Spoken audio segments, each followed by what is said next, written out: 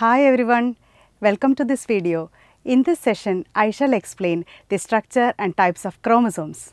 Chromosomes are thread-like structures in which DNA is tightly packed within the nucleus. Each chromosome is made up of protein and a single molecule of deoxyribonucleic acid. DNA is coiled around the proteins called histones, which provide the structural support, and this DNA protein complex is called chromatin.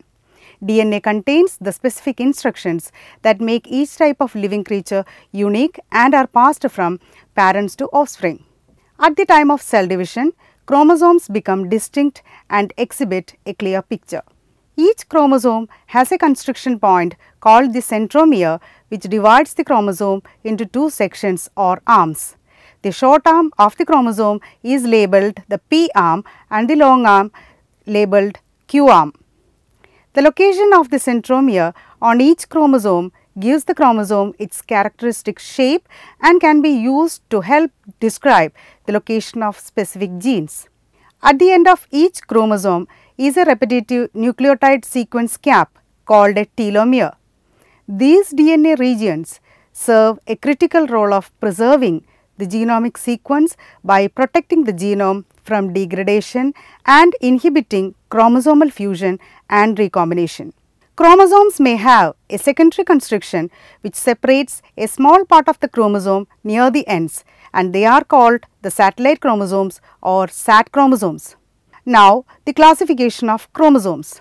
Based on the position of centromere, they are classified into four types: metacentric chromosomes, submetacentric, acrocentric and telocentric chromosomes. Metacentric chromosomes. In this type, centromeres lies in the center of the chromosome, so they are V-shaped and two arms are equal in length. Submetacentric chromosomes have arms of unequal length as the centromere lies near the center. They are J-shaped or L-shaped. Acrocentric chromosomes, centromeres lie near one end and have a small arm beyond centromere, leading to one very long and very short section.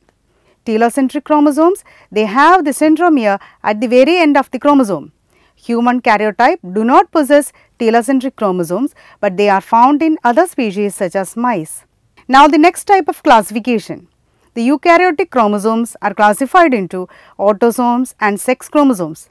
In a typical human karyotype, the first 22 pairs represent the autosomes, that is, they have no function to deal with the sex of the individual. The last pair, however, determines the sex of the person.